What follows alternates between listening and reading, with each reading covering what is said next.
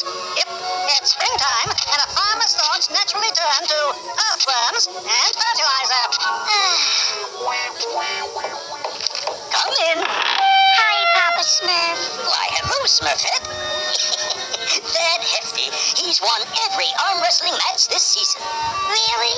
Oh, don't cry, Smurfette. Another Smurf will win someday. Oh, it's not that, Papa Smurf. Oh, then what's the problem? Well, the Smurfs are all interested in mussels and earthworms and fertilizers. I see. Well, those things are Smurfy for them, but I'm more interested in perfume and hairstyles and Smurfy dresses. I see. Well, I would be happy to chat with you about perfume and hairstyles and Smurfy dresses, Smurfette. You would? Oh, how Smurfy! And this dress will be perfect for the marshmallow roast because it matches the marshmallows.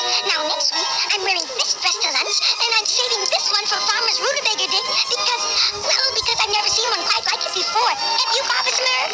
Papa Smurf?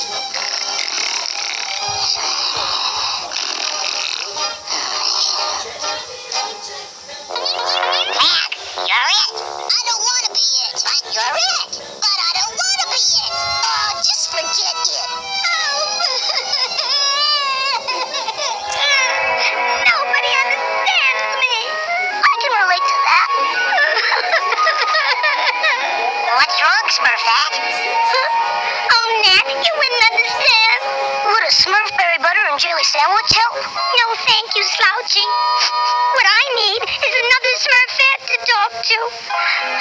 There just isn't one. Poor Smurfette. I wish we could help her.